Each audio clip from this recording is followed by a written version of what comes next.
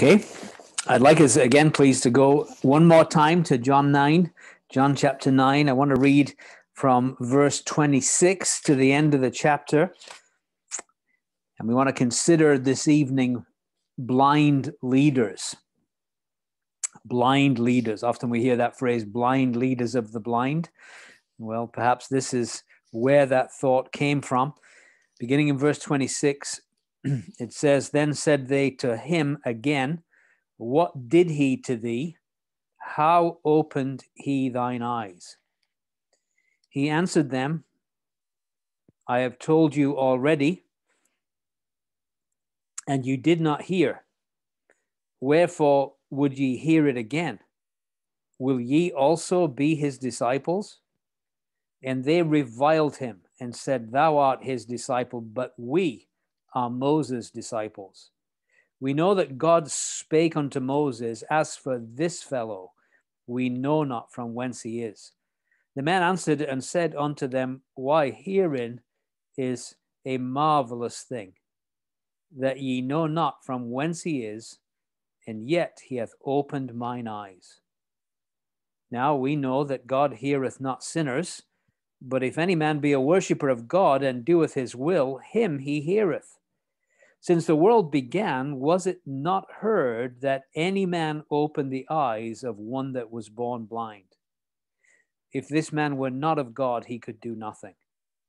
They answered and said unto him, Thou wast altogether born in sins, and dost thou teach us? And they cast him out. Jesus heard that they had cast him out, and when he had found him, he said unto him, Dost thou believe on the Son of God? He answered and said, Who is he, Lord, that I might believe on him? And Jesus said unto him, Thou hast both seen him, and it is he that talketh with thee. And he said, Lord, I believe. And he worshipped him. And Jesus said, For judgment I am come into this world, that they which see not might see, and that they which see might be made blind. And some of the Pharisees which were with him heard these words and said unto him, Are we blind also? Jesus said unto them, If ye were blind, you should have no sin. But now you say, We see, therefore your sin remaineth. Again, the Lord will bless that reading from his precious word to us this evening. So we're in this interrogation process. As you recall, the blind man, both he was interrogated, his parents were interrogated, and now they've come back to him. And the religious leadership are once again resuming this interrogation. And they say to him again in verse 26, Then said they to him again, What did he to thee? How opened he thine eyes? It's ironic in one sense that they recognize that his eyes were opened. They recognize that Jesus did it, but they still are asking, well, how? They want to know all about how it happened, instead of just acknowledging the fact that an amazing miracle had taken place and considering that miracle and considering the one who had done it. But no, they're so caught up with this question of how. And so it says, verse 27, He answered them. And you get the impression here at this stage that this man is getting really tired of their interrogation. And he answered them, I have told you already, and ye did not hear. In other words, you guys are just not listening. You're not paying attention. I've told you before. Wherefore would ye hear it again? Will you also be his disciples? In other words, he's using incredible sarcasm here. But he's basically saying to them, the fact that you keep on asking, maybe you're seeking him. Maybe you're actually showing an interest in becoming one of his disciples. And of course, they do not like his sarcastic response to them. Again, coming out of just weariness at their incessant questioning, which had by now exhausted his patience. And so what do? Verse 28, it says, Then they reviled him. Now, not going to be too long, and they're not going to be just reviling this man, but they're going to be reviling the Son of God himself, and they're reviling him. And so it's often been said that when you do not have a case, you abuse the plaintiff. In other words, the only way that you just harass the person and you abuse them. And that's what's happening here. They really do not have a case. They'd utterly failed to shake the testimony of this man. And so instead, they begin to abuse him, verbally abuse him. They accused him of being a disciple of Jesus, as if that was the worst possible thing in the world. And they also say that they were Moses' disciples, as if that was the greatest possible thing in the world. But this idea of reviling, I want us just to think about this word reviled. It actually is going to tell us, First Peter would tell us, when he was reviled, the Lord Jesus, he reviled not again, but committed himself to him that judges righteously. So what does that really mean? That literally is to rail at somebody, and it literally means to subject someone to verbal abuse. And so they'd gone beyond the word of questioning now, and they're just verbally abusing this man. And I want you just to pay attention to that. These men were supposed to be the shepherds of Israel, and this man was meant to be one of their flock. And what are they doing? This is important because we're setting the scene for the next chapter. In the next chapter, we're going to have a contrast between these blind leaders who were abusive to their flock with the good shepherd who is going to lay down his life for the flock. And so why this little section in chapter 9 is so important is that it beautifully paves the way for the glories of chapter 10 and the introduction of the good shepherd. But these are abusive shepherds. They're abusing this man, railing upon him, casting insults upon him, verbally abusing him. And again, because they don't have any argument against the evidence that is being presented. And so instead, they lash out at the man. And then in verse 29, they assert, we know that God spake unto Moses. As for this fellow, we know not from whence he is. And it's not because of lack of information, because he has repeatedly told them, as we have witnessed, that he came down from heaven, that his father sent him. But we don't know where this guy's from.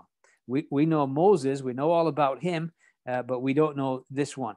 And so again, they just, again, refusing to listen, really. They do not have ears to hear either what this man is saying or what the Lord has been saying. They're so set in their way that it's like they cannot hear. And later on, we're going to see, not only can they not hear, but they can't see. They're blind and dumb, really, to the facts that are being really screaming at them in the face, and yet they can't hear them. Such is their terrible state. And of course, part of the reason that they're lashing out here is because they, in their thinking, they feel that Jesus broke the law of Moses by performing this miracle, as we saw last time, on the Sabbath day. And in their estimation, it's impossible to be a disciple of both Moses and Jesus. It's either or, one or the other. And so you're his disciple, we're Moses' disciples, and this is what they're stressing. And of course, they do not believe that the Lord Jesus is worthy of listening to, because in their minds, he's broken the law of Moses by doing this miracle on the Sabbath day. So we are Moses' disciples. We know that God spoke to Moses. As for this fellow, we know not from whence he is. And so in verse 30, the man answered and said unto them, why, herein is a marvelous thing, that you know not from whence he is, and yet he hath opened mine eyes. In other words, are you not even thinking about the evidence? Like this amazing miracle. I was born blind. He's opened my eyes, and you're not even willing to consider that. Now, he says in verse 31, we know that God heareth not sinners, but if any man be a worshipper of God and doeth his will, him he heareth. And so, again, just clearly stating that in a very pragmatic way, his logic goes like this. According to the assumption of the Jews, God does not listen to sinners, and yet clearly God has allowed Jesus to be able to heal this man who was blind. So how could Jesus have performed this miracle if he was under divine condemnation? Now, where did the Jews have this assumption of that God heareth not sinners? And we want to kind of think about this for a moment. I'd like us to go back, please, to Psalm 66. We want to look at several scriptures. Many of them we're very familiar with. We may have even used them ourselves. Psalm 66:18. If I regard iniquity in my heart, the Lord will not hear me. And so again, the implication being, if the Lord Jesus was the sinner that they were implying, the lawbreaker, then how did this miracle occur? Because clearly God heard him and the healing took place. Look at Proverbs, please, chapter 28. Just this kind of idea that God doesn't listen to the prayers of sinners. And we want to analyze that a little bit further, but it says, he that turneth away his ear, this is verse 9 of Proverbs 28, he that turneth away his ear from hearing the law, even his prayer shall be an abomination. And so the idea is that if he's not listening to God's law, and of course, if in their minds Jesus is a Sabbath breaker, he's not listening to God's law, then even his prayer would be an abomination. So how could this work, is the man's assertion, if that's the case. Isaiah chapter 1, one more reference. While we consider why the Jews came to this conclusion of God not hearing sinners. Isaiah 1:15, sorry, I said 5, 1 verse 15. When you spread forth your hands, I will hide mine eyes from you.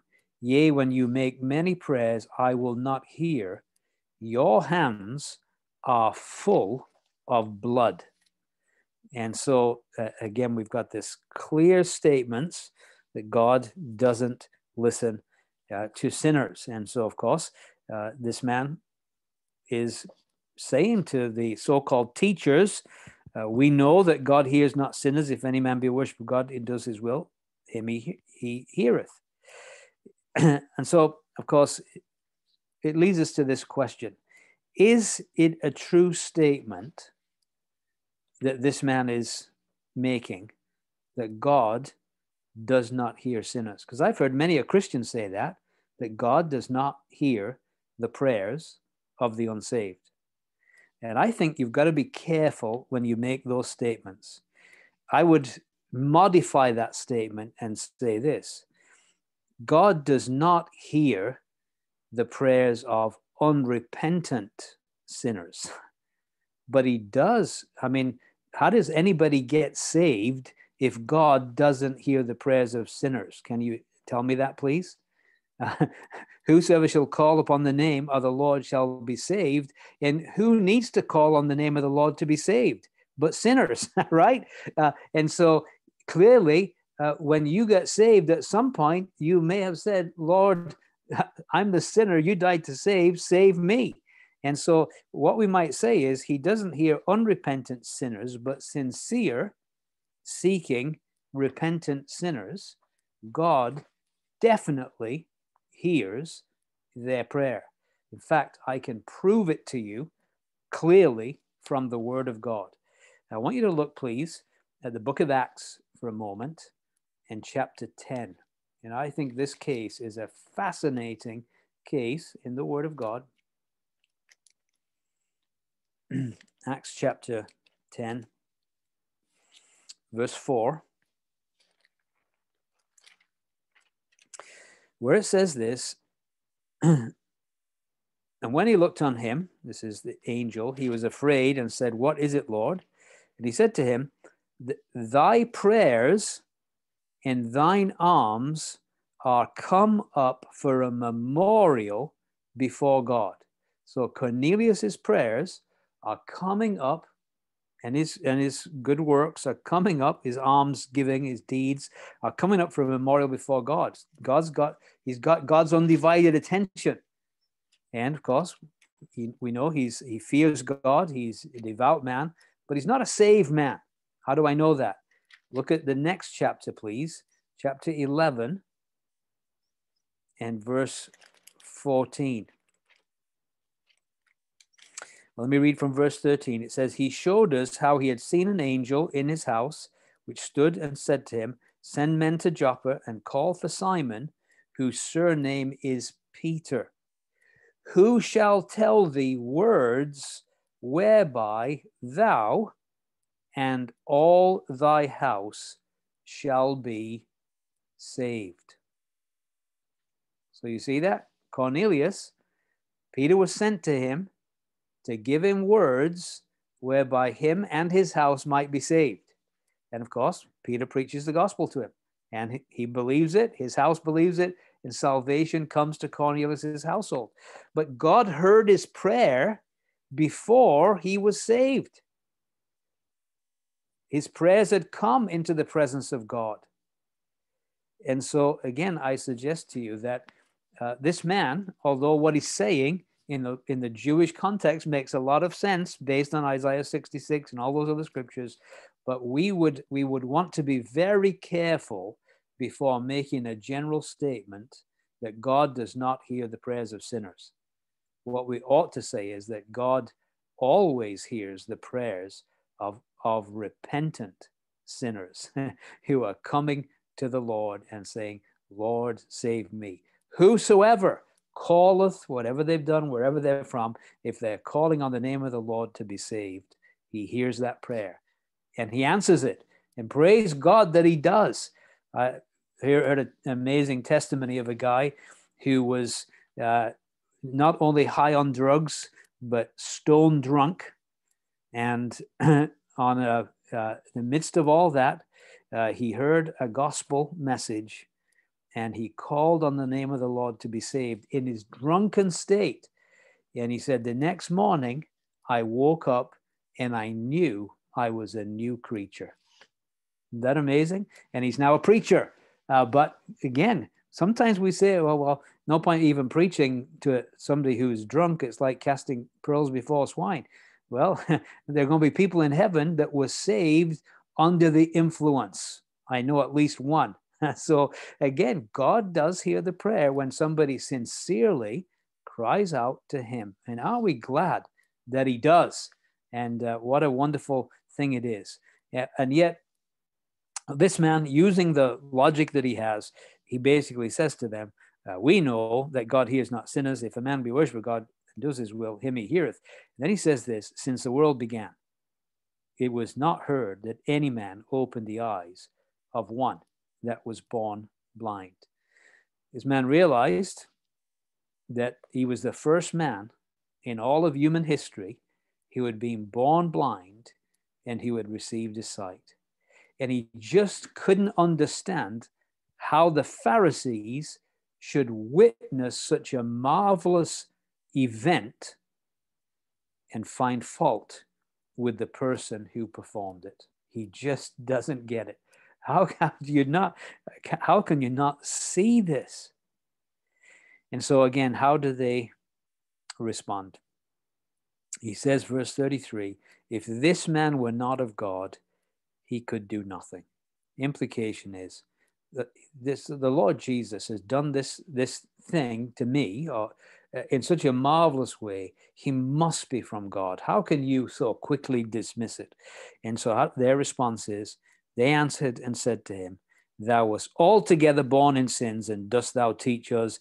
And they cast him out. Two aspects to their response that I want us to see. First of all, it's clear they had no real answer to what this man was saying. And so they once again resort to character assassination and made him feel unworthy to answer on behalf of Jesus. In other words, who are you to speak up? We know that you're altogether born in sins. Now that takes us back to the beginning of the chapter. If you remember, even the disciples in chapter 9 and verse 2, his disciples asked him, saying, Master, who did sin, this man or his parents, that he was born blind? And again, we know that was the kind of general teaching of the day. If somebody's born with some deformity or some difficulty. Either they sinned or their parents sinned. And so they basically resort to that common held view, and they attack this man, assassinate his character, and they just simply say that because he was born blind, it was evident that he was a sinner. You were altogether born in sins. Now, in a sense, this very scripture highlights their blindness, doesn't it? The Lord's going to say they're blind, but one of the things they're blind to is the fact that every one of us was born in sins, right? Even David, in sin did my mother conceive me, right? There's only one person who was born without the stain of original sin, and that is the perfect Son of God. But every one of us were born in sins, right? We were all born sinners. And yet they said, this man, you was altogether born in sins, implication being we weren't. Now, if that's not blindness, I don't know what is, right? We weren't. We're not like that. And of course, they could say, well, we didn't have any deformity, we didn't have any blindness, so therefore we must be doing okay. And so they said, first of all, thou wast altogether born in sins. They see that, again, this poor man, and again, what kind of shepherds are they? Railing on him, insulting him, saying you're a sinner, altogether born in sins. And do you teach us? In other words, what right do you have to teach us because of who you are? But then it says, they go a step further, and it says, they cast him out. They weren't willing to learn from this beggar, this formerly blind beggar, or from his experience. They insulted him, and then ultimately they excommunicated him, isolating him from family, friends, and debarring him from employment. I don't know that we realize how significant excommunication was for Jewish people at this time. It meant that nobody would employ him because they would be, as it were, condoning his sin. It meant that his family generally would disown him. We already saw his family were unwilling to say anything because they were scared they were going to get kicked out. And so he could have no part in the religious service of the synagogue or in the ritual worship of the temple. And anybody caught helping him would be exposing themselves to a similar fate. So basically, they're sentencing him to isolation in the community, and very, very severe thing that they are doing to this man. They cast him out. But I want you to notice the very next verse, verse 35. Jesus heard that they had cast him out. And when he had found him, notice what the Lord Jesus does. It's almost like the Lord is saying to this man, if they don't want you, I'll gladly take you. He sought him out. He went to look for him, and he found him. And isn't it wonderful? Many of us have experienced what it is to be rejected by our families and religious communities. But oh, it's so worth it when the Lord is the one who found us. And it's better to have him and not have them than the opposite, to have them and not have him. And so what a wonderful, wonderful thing has happened, that the Lord Jesus, the Good Shepherd, as opposed to these blind leaders, these cruel shepherds, he goes out to seek him. But he wants to be sure that this man understands who the Lord Jesus is, as well as what he has done. And so when he finds him, he asks him a question. Dost thou believe on the Son of God? And see, this man has to make a decision. even in the light of the rejection that he's had, he has to make a decision concerning the person of Christ. And of course, his faith must have a proper object. See, faith doesn't save. Faith in Christ saves, right? It's faith. There's a lot of people have faith. On the Titanic, the night it sank, there were people that had absolute faith in the engineers, the experts that had made this unsinkable ship. So much so they said God himself couldn't sink this ship. So even when it hit the iceberg, many of them just carried on as if nothing had happened, because they were absolutely had incredible faith, but the faith was in the wrong object. A lot of people have faith, had faith, and still have faith in communism, even though it's never worked anywhere. People have even given their lives for it, and it's making an amazing comeback, even in the US for sure. And you think to yourself, how would any thinking person do that? Well, they've got faith in it. But their faith is in a very unworthy object. Faith has got to have a proper object. And so the Lord Jesus wants to make sure that this man, his faith, is in the right object. And so he asks him the question, do you believe in the Son of God? Now, I want to just stop here because there's a textual issue here. And that is this, that the critical text, now I want to just, I'm not going to get too technical here, but there's two kind of texts that are out there. There's the majority text, which is the majority of manuscripts are all in full agreement, and I'm talking hundreds and hundreds of them. And then there's the critical text, which is based on three so-called older manuscripts, okay? These three older manuscripts don't even agree with each other, but somehow higher critics and their devotees love the critical text, and they think the critical text can do no wrong. And so the critical text says, do you believe in the Son of Man? Okay. Whereas the majority text says, do you believe in the Son of God? Now, again, I just want to say this, the vast majority of textual evidence in terms of numeric support clearly supports Son of God. But these three older manuscripts in the critical text give Son of Man. Now, I want to show you why the Son of God has to be the right reading. And it's simply this. This is the reading that fits with the purpose of John's gospel. What was the point of these signs? Look at John 20 again, please. I know you know this, but the whole point of the signs in the Gospel of John, including the healing of this blind man, was for one reason. Verse 30, many of John 20, many other signs that truly did Jesus in the presence of his disciples, which are not written in this book, but these are written that ye might believe that Jesus is the Christ, the Son of God, in that believing ye might have life through his name. Look, please, too, at John 11 and verse 27.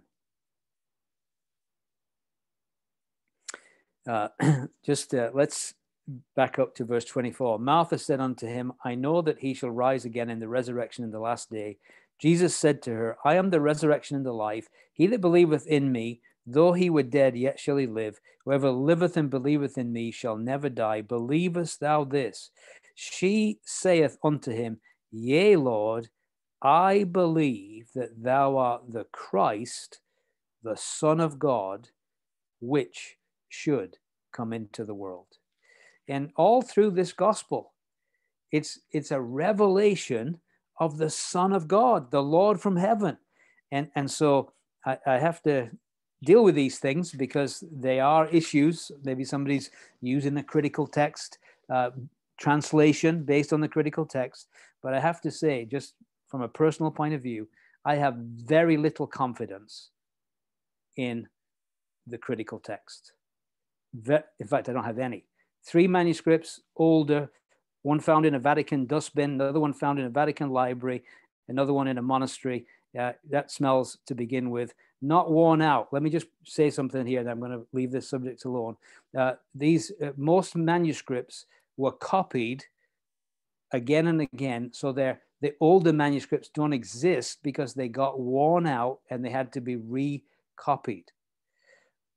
I have a New World Translation in my library. It's like brand new, and I've had it longer than I've had this Bible, which is already beginning to fade and die. Why? Because I use it, because I have confidence in it. But the one that's hardly damaged, I don't look at it hardly ever because I have no confidence in it whatsoever. And so, again, I don't want to spend the whole evening on textual issues, but since it's come up, I just got to say this because I think it's a very critical issue that we do not accept guilelessly this critical text because so many cases. John 8, the woman caught in adultery is not found in the critical text. It is found in the majority manuscripts. Contextually, it absolutely has to be there. So we could go on. I'm not going to say any more. That's enough for now. Verse 36, he answered and said, "Who is he, Lord, that I might believe on him?" So you get this idea of this man, he's really open. He wants to believe on the Son of God. And so he said, well, who is he that I might believe on him? There's a willingness here. Unlike the blind and deaf Pharisees that weren't listening, even though evidence was overwhelming, they just didn't have ears to hear. This man is different. And so he says,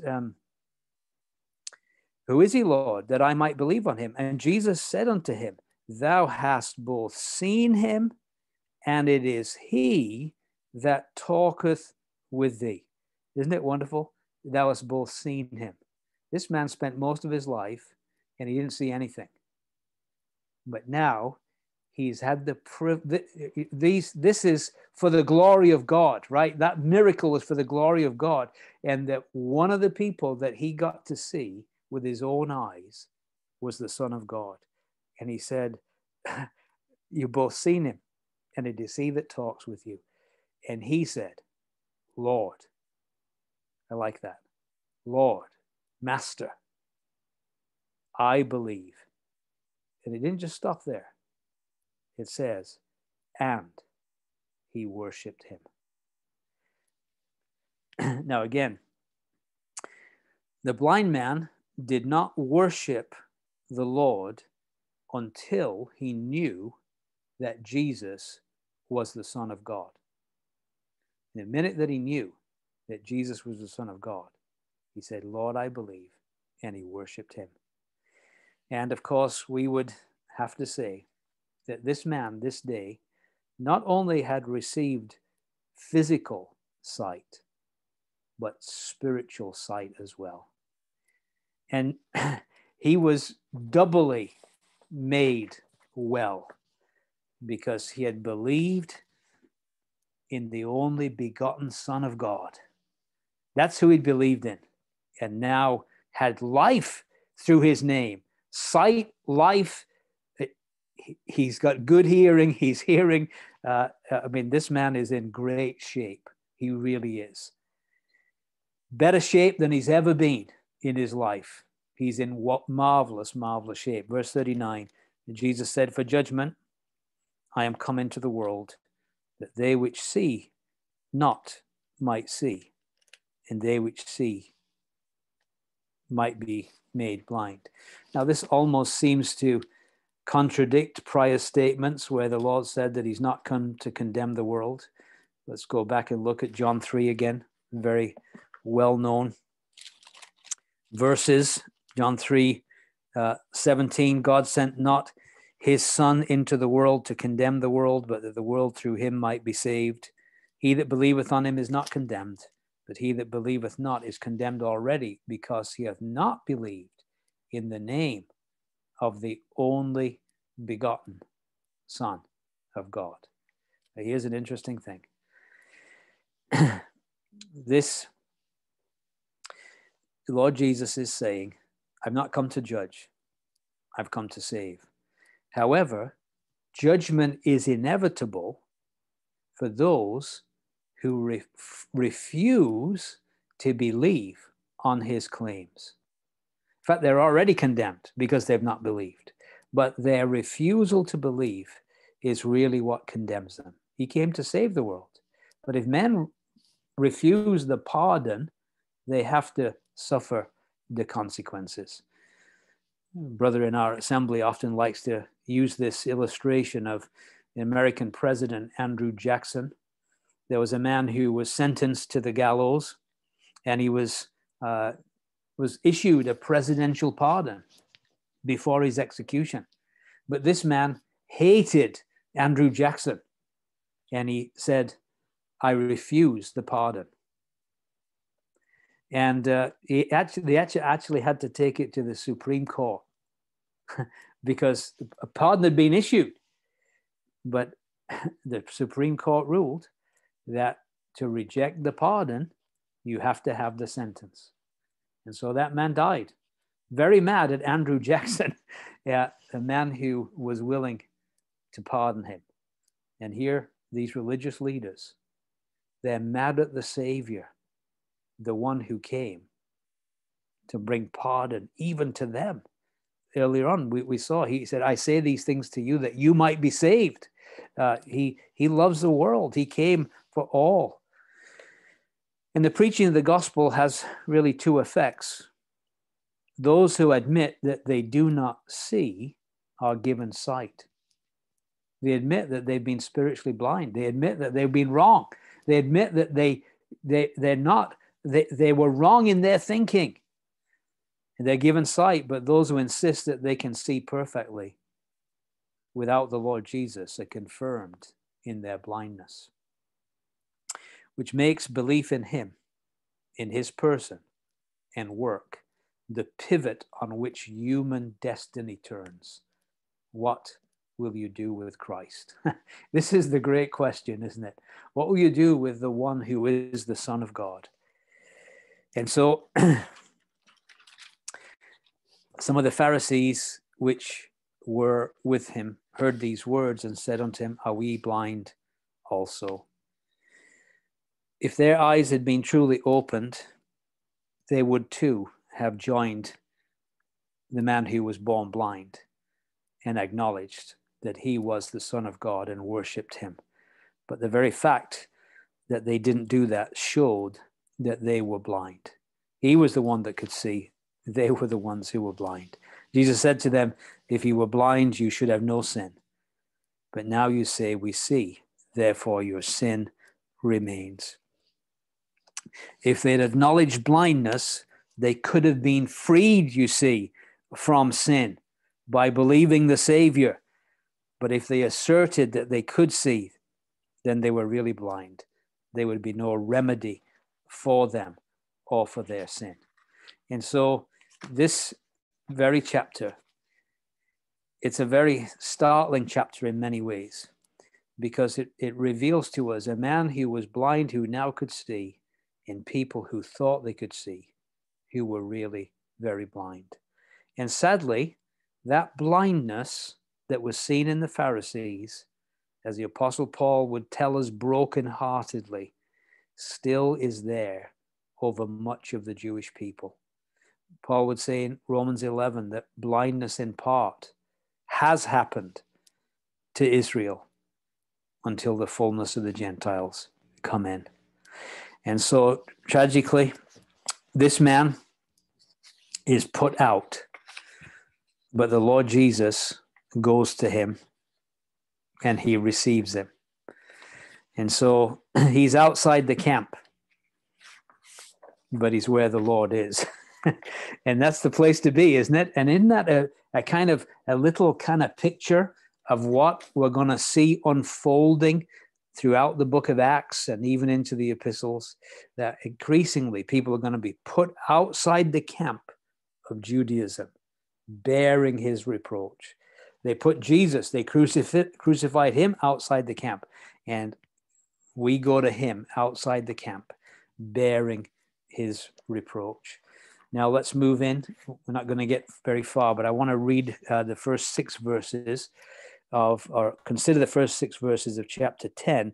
And again, just to stress how important it was for us to spend that time in chapter 9, because it really kind of sets the beautiful contrast between blind leaders and the good shepherd. And so this chapter, we know it well, is the Good Shepherd chapter. It's also the last public discourse of Jesus recorded in the 4th gospel. All the other conversations publicly, in a sense, are going to be, discussions are going to be with the disciples. This is the last in public in the 4th gospel. Now, I want to do something before we jump into John chapter 10. I want to do another bit of background work. We've seen background in chapter 9, but I want to go to another chapter.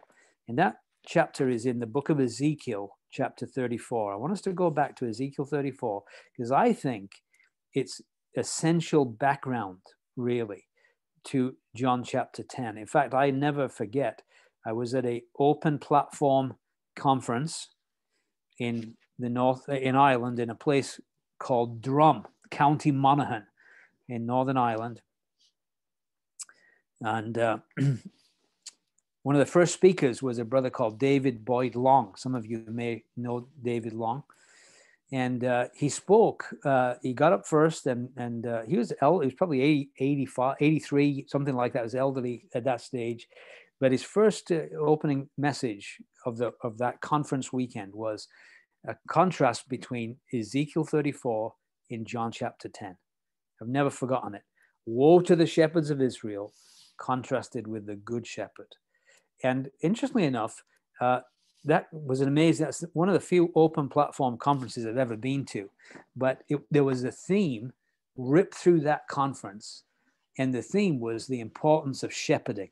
And it was absolutely marvelous. You'd have thought somebody had written a script and given it to every participant.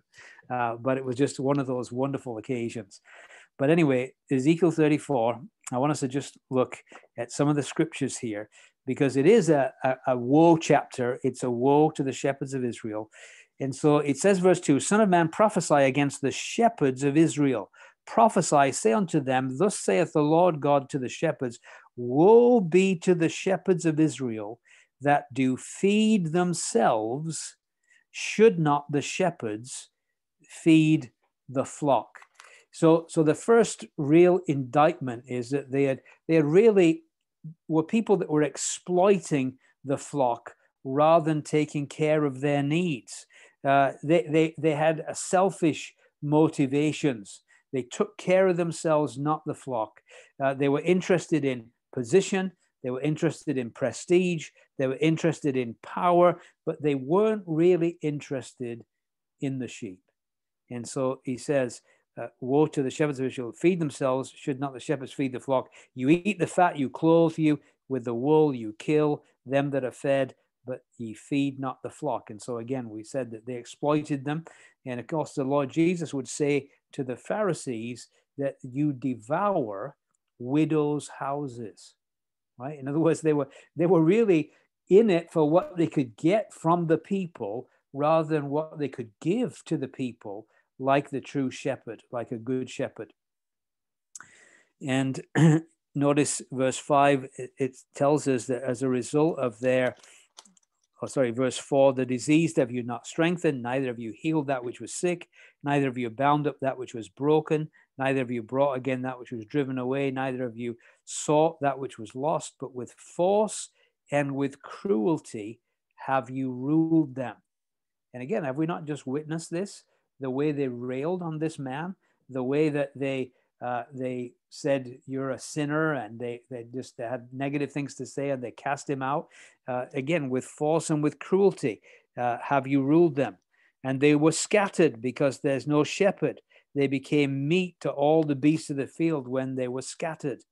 My sheep wandered through all the mountains and upon all the high hills, so on and so forth. So again, terrible consequences of these these wicked shepherds of Israel, strayed from God's ways, become food for the wild beasts. That is a picture of the nations. They became very vulnerable as a result of this kind of leadership. So in the face of that kind of leadership and its failure, the Lord goes on to say that he will become Israel's shepherd. And I want us just to notice that. Let's just break in verse 11. For thus saith the Lord God, behold, I, even I, will both search my sheep and seek them out. Well, again, what did we just witness? They kicked this guy out. The Lord Jesus went and found him, right? I will search my sheep, seek them out. As a shepherd seeketh out his flock in the day that he is among his sheep that are scattered, so will I seek out my sheep and will deliver them out of all places where they've been scattered in the cloudy and dark day. And I will bring them out from the people, gather them from their countries, will bring them to their own land, feed them upon the mountains of Israel, by the rivers, in all the inhabited places of the country. I will feed them in a good pasture, and upon the high mountains of Israel shall their fold be. There shall they lie in a good fold, and in a fat pasture shall they feed upon the mountains of Israel. I will feed my flock. I will cause them to lie down, saith the Lord. I'll seek that which was lost, bring again that which was driven away, bind up them that were broken, strengthen that which was sick. I'll destroy the fat, the strong. I'll feed them with my judgment. So again, this, in contrast, God says, I am going to do it. Now, how is he going to do it? Just look down at verse 23 now. It says, I will set up one shepherd over them, and he shall feed them. Even my servant David, he shall feed them, and he shall be their shepherd. And I, the Lord, will be their God, and my servant David, a prince among them. I, the Lord, have spoken it. Now, could that be that David is mentioned here because he was a prototype or a type, the chief ancestor of the messianic shepherd who would come into the world, the Lord Jesus, David's greatest son. And so, again, I believe that it sets the scene, this woe to the shepherds. And by the way, it's not incidental, it's quite deliberate, but the Lord Jesus in Matthew 23 virtually repeats this accusation of the shepherds of Israel. Let's just look at it for a second. Matthew 23.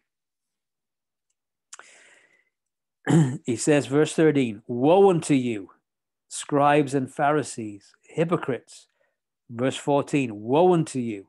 15, woe unto you. And it's just like a refrain that runs through all this chapter. And the so-called leadership of the nation, the scribes and the Pharisees, the Lord pronounces a woe on them, just as in the book of Ezekiel, through the prophet, God had pronounced woe on the nation of Israel. And so God is going to shepherd them. He is going to, and that shepherd is going to be this glorious descendant of David who will care for his people. Look at Luke's Gospel, chapter 1, just for a second, Luke 1.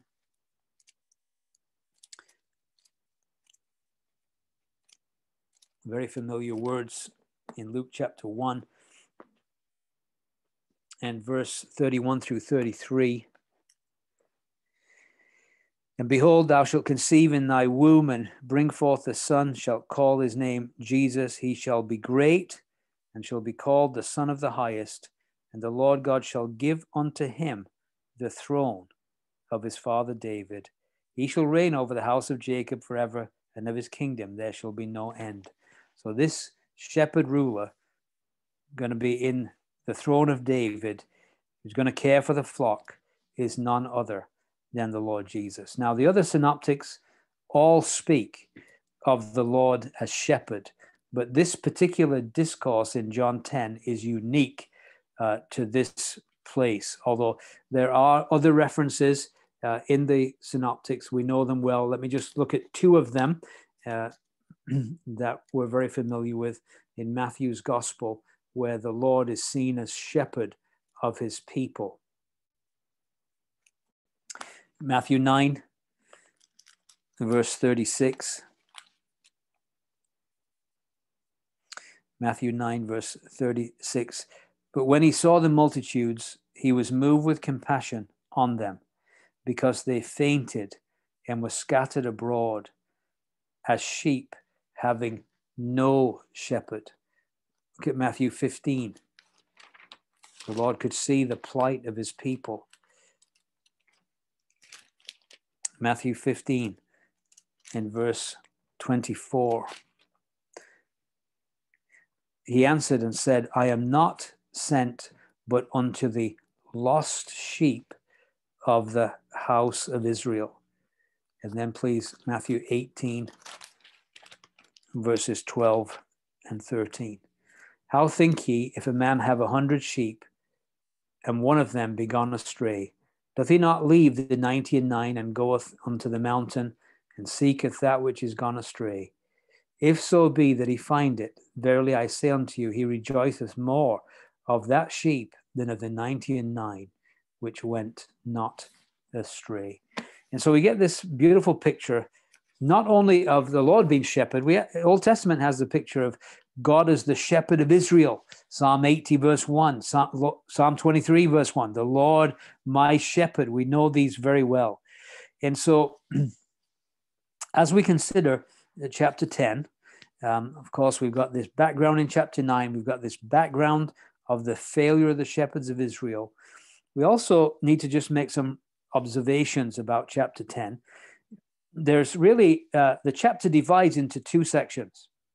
Verses 1 through 21 all takes place right after the man has been cast out by the religious leadership. So it just follows on smoothly from the events in chapter 9. But then there's a second section from verse 22 to the end of the chapter, and there's a gap between them. Notice verse 22. It was at Jerusalem, the feast of dedication, and it was winter, and Jesus walked in the temple in Solomon's porch. And so there's at least 2 months in interval, because the previous ones were done at the connected with the Feast of Tabernacles, and now we're the Feast of Dedication. Now, the Feast of Dedication, just to make mention of that for a moment, that had been instituted. It wasn't one of the feasts of Leviticus 23. It had been instituted 200 years prior to this event. And it was after Antiochus Epiphanes. If you remember in the book of Daniel, it talked about him that he was going to offer a sow on the altar, if you remember that, and the temple was defiled. And after that period of the temple being defiled, the temple was rededicated. And so the Jews had added this feast day called the Feast of Dedication, which was to do with the rededication after the temple had been cleansed. So back again in chapter 10, we've got these blind leaders in the previous chapter are now going to be contrasted with this good shepherd. So it begins with the words, verily, verily. Now, it's important to understand this. Verily, verily, it's occurred frequently in John, but it's never starts something. It's always connected with what's gone before. It's always kind of an application of something gone before. Truly, truly, I say to you, he that entereth not by the door into the sheepfold, but climbeth up some other way, the same is a thief and a robber. I've got to remind ourselves the original audience would have been very familiar with the general picture that's before us. And even though they understood what Jesus was talking about when he talked about a sheepfold, when he talked about this whole scene, yet they didn't get the spiritual implications. Look at verse 6. It says, this parable spake Jesus unto them, but they understood not what things they were, which he spake unto them. So again, common theme in John's gospel, they can only seem to think at a natural level and they can't make that transition to the spiritual. They've had a real difficulty with that all the way through. We're going to have the same problem here. But the original audience would have had no difficulty in understanding the whole pastoral scene that's before us. So what is this sheepfold that he's talking about? Well, it was an enclosure that contained several flocks of sheep. Often there might have been a cave behind it or on the side of a house or something. And then you would have built this wall. And this wall had one door to it. But actually, the door was just a doorway. There was actually no gate or anything like that. Because actually what would happen would be the porter, who happened to be one of the shepherds, would actually lay down in that gap so that he was, in a sense, protecting the fold within. Okay, that's going to be significant as we get further on. But often there would be several flocks, and it would be a porter or a night watchman who would guard the entrance. And the next morning, the shepherds would come, and they would receive, the porter would recognize them, and then he would call out his sheep, and the sheep would all recognize their shepherd's voice, and they would go out and follow them. And so it tells us, verily, verily, I say to you, he that entereth not by the door to the sheepfold, but climbs up some other way, the same is a thief and a robber. And the implication is, if somebody's there and they're not going through the normal way, through the porter and calling out the sheep, well, they're up to no good. If somebody's climbing over the wall, they don't have a good reason for doing it. There's something evil about their intent. And he says, actually, they're a thief or a robber. And I want to suggest to you that what he has in mind here is the very scene we've seen in the previous chapter, that these religious leaders, self-appointed religious leaders in a sense, have come to God's fold, and they've supplanted the place of the real shepherd, and they're out to steal and to kill and to destroy. They don't have a good intent. And of course, interesting how it's written in the singular here. It says, he that entereth not by the door into the sheepfold, climbeth up some other way.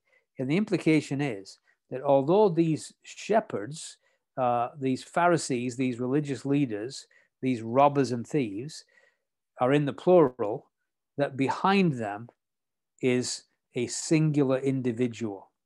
Do you remember earlier on, the Lord had said to them, ye are of your father, the devil. And he is the one who has really come to steal, kill, and destroy. But our time has been stolen, and we're going to have to wait till next time to look at the Good Shepherd.